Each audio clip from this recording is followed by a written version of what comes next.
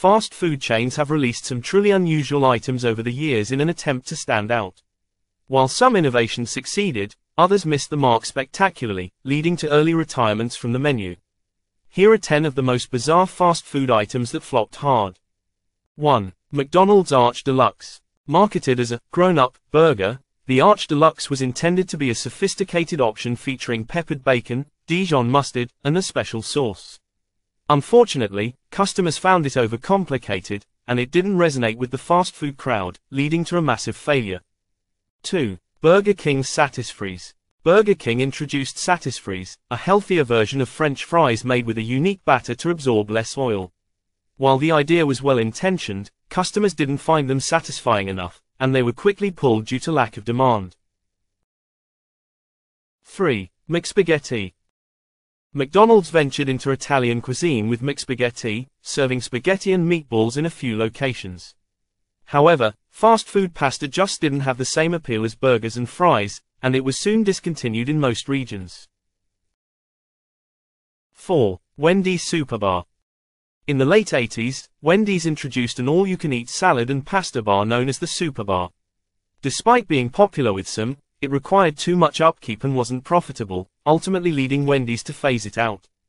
5. Taco Bell's Seafood Salad. Attempting to offer a healthier option, Taco Bell launched a seafood salad featuring shrimp, whitefish, and vegetables. Unfortunately, the odd combination didn't sit well with customers and was promptly removed from the menu.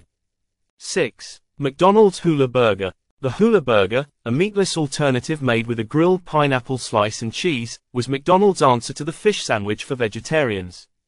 However, the pineapple and cheese combo didn't satisfy customers, and it disappeared shortly after. 7. Pizza Hut's Hot Dog Stuffed Crust. In a strange cross-genre creation, Pizza Hut released a pizza with hot dogs baked into the crust. Despite some initial curiosity, it wasn't popular enough to become a regular item, and the concept didn't last long.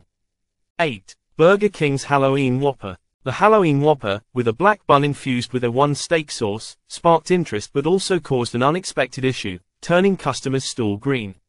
This unsettling effect overshadowed the burger's novelty, leading to its quick disappearance. 9. McDonald's McDLT.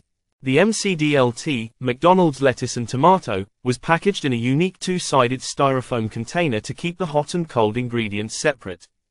However, the packaging was environmentally unfriendly, and customers found it impractical, leading to a quick phase-out. 10. Starbucks Unicorn Frappuccino.